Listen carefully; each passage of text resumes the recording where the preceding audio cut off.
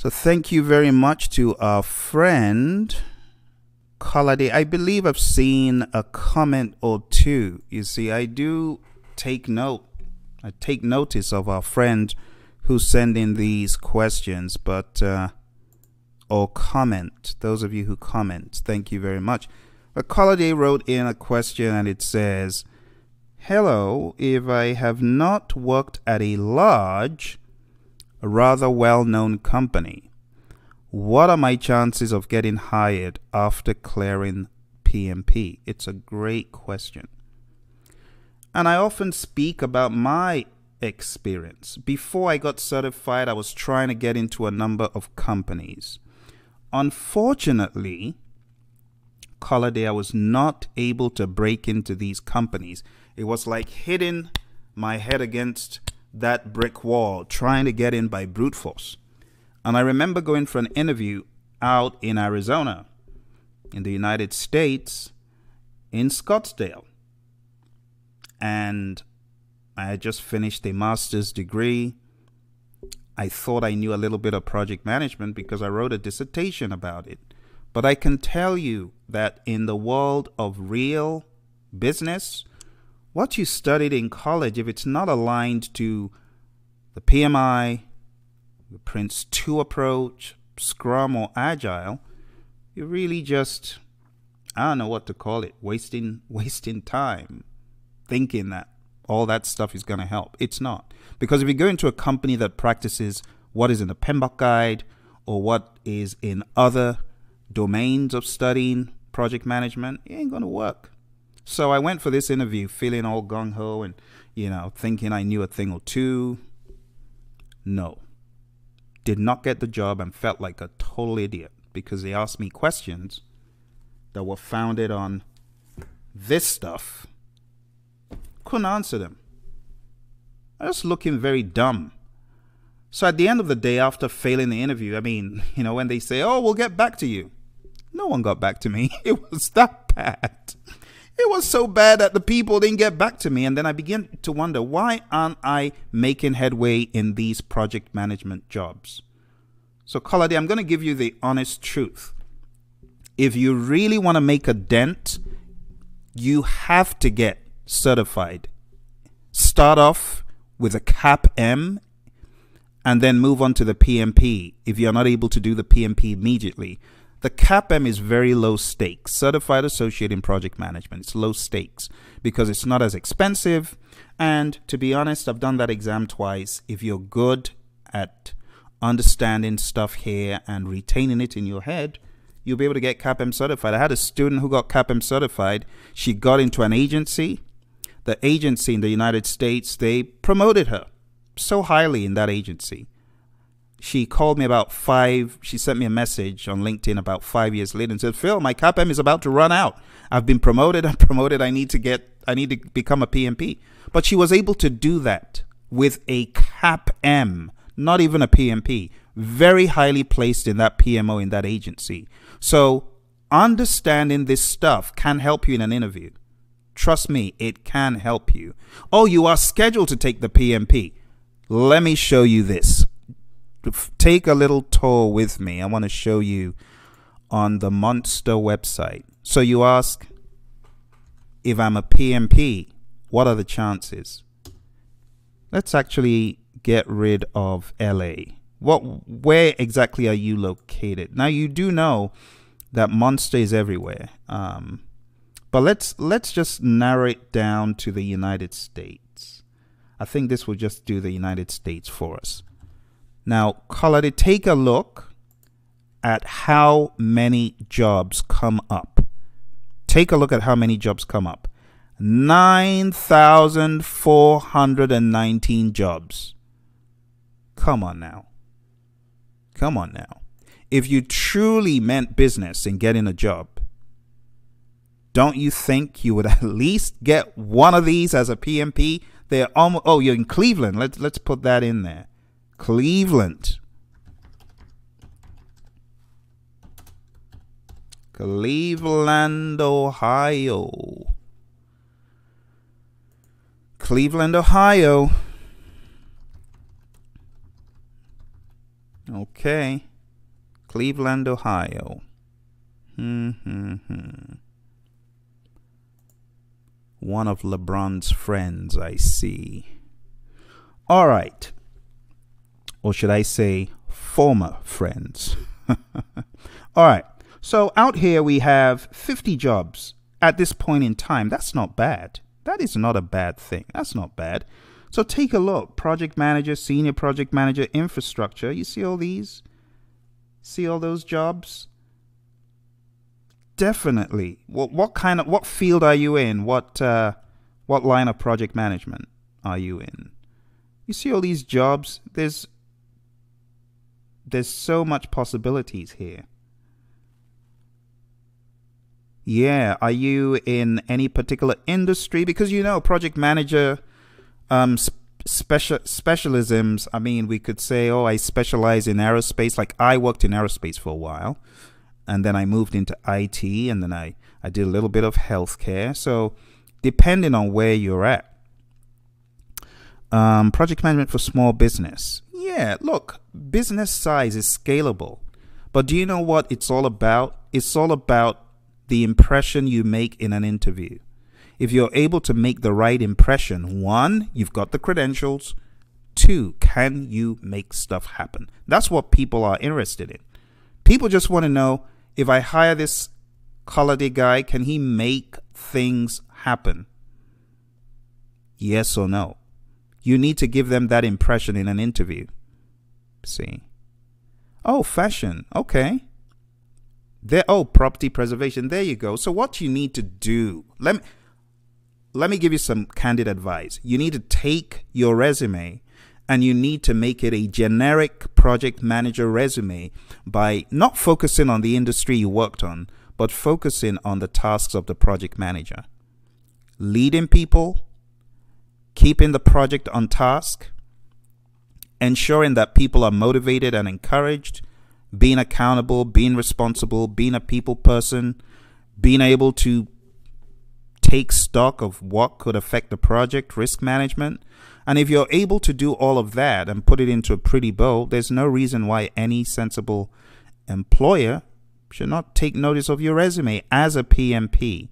But you're going to have to convince them through your communication and through what you have. You're going to have to persuade them to believe you can do the job. I've been in that boat many times.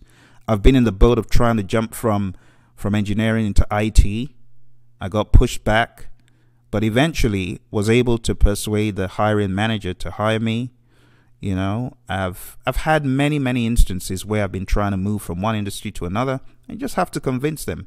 It's all about your delivery. So if you can deliver properly in an interview, there's no reason why you shouldn't be hired. You plan on studying the GCP. You wanted to get into IT. Well, let me give you some further advice here. If you want to get into IT project management, I would say go first of all into the work after your PMP, of course. Do your PMP. It's coming up. I really hope you studied hard for it. But after your PMP, the next step I would recommend is to go for the Certified Scrum Master, because that is more universal. Let's do a quick search here, Colody. Let's do a quick search for GCP. Let's see what comes up under GCP. 10 jobs. 10. And GCP, I'm not sure that even equates to what you're talking about here. It may or may not. But you see very few GCP jobs. A lot of your buddies are in Washington. You just have to make sure that you cover all the bases and terrain. So definitely the PMP is universal. As you saw, 50 jobs right there in Cleveland. You may not have to leave Cleveland, But then again, you need to make sure that whatever let's click on one of these. So let's type in PMP. Let's type in IT and see what it brings up. IT project manager. For example, let's see some of the typical skills. And these folks have found a job for me in the past, Apex Systems. So what are they looking for? Full lifecycle project management. So analysis, design, development, testing, maintenance, or, if they're in the world of agile, going through those iterations. Pretty much wearing the hat of a scrum master. Able to jump in during execution phase. All right, this sounds like waterfall. See that? 5 to 10 years of project management experience. Oh, both waterfall and agile. There you go. So experience managing projects using waterfall and agile methodologies. When they say agile, a lot of times it's hybridized or scrum predominantly. Experience managing projects. Yeah. Oh, there you go. Those are your 3. You see, I told you, go for PMP, hit the CSM. Even if you don't have the ACP, it's not a big deal, but you do need the CSM in my mind. It says highly desired. Highly desired is pretty much code for, if you ain't got this, don't waste your time. So I would recommend after your PMP, go for Scrum and just keep me informed through the channel. Let me know how you get along. Okay. So you said, I did not want to rush to take the exam because, don't rush. Why would you rush? Don't rush. Take your time. Make sure you understand the exam fully. I would say come study with us. You see, how many people come online to help give you 2 cents career-wise? Very few people, especially in our space. That's why I'm telling you, come study with us and firm up your chances of success. Why wouldn't you? Why wouldn't you? Anyway, I hope this has helped you. I did want to take time out of my raving and ranting about the books that PMI has asked us to to observe for the upcoming exam, I should say. Okay. Does that answer your question, Colady? I hope that answers your question. Any further questions? Because, like what I did, I got certified and I just blew this thing up. I became a junkie. I started having withdrawal symptoms if I didn't read the book, if I didn't practice it.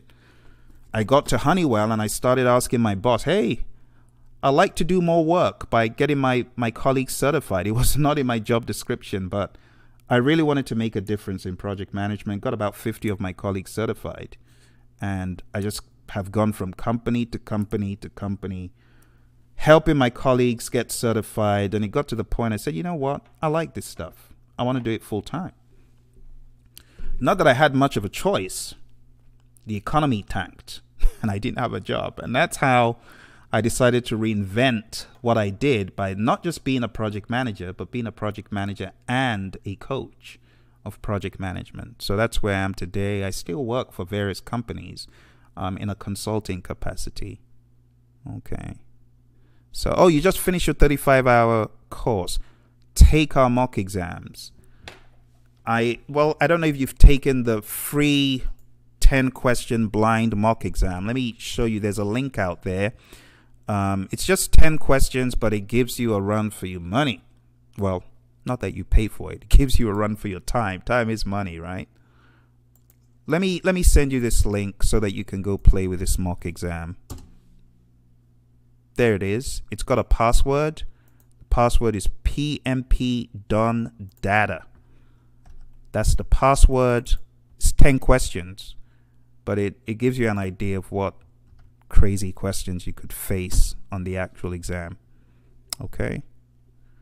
So I hope that helps you and gives you some clarity. Thank you very much for asking the question. It comes at a timely time because I was actually about to record a session for those folks who are looking to take their whole project management to a new level by finding opportunities. And the way to do it is to build up a network around you. Recruiters, people who can be out there, those foot soldiers who could be looking for you, helping you find the right opportunity, marrying your skills with what people are looking for. That's how you do it. Like Apex Systems that we just came across, worked with them in the past, and many, many others, Manpower Professional, Tech Systems, the list goes on. If you don't have those kind of people in your corner helping you to find these opportunities and you're doing it all alone, it's almost like a fail, to be honest.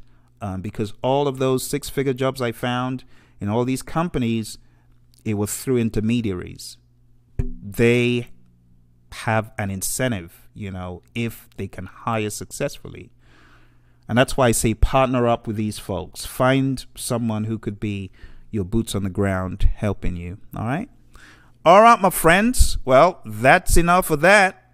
That's what you need to do if you're looking for an opportunity. If you're wondering how you're going to take it to the new level. Yes, if you are a PMP, the chances are extremely high that you will find employment as a project manager. You just have to be persistent.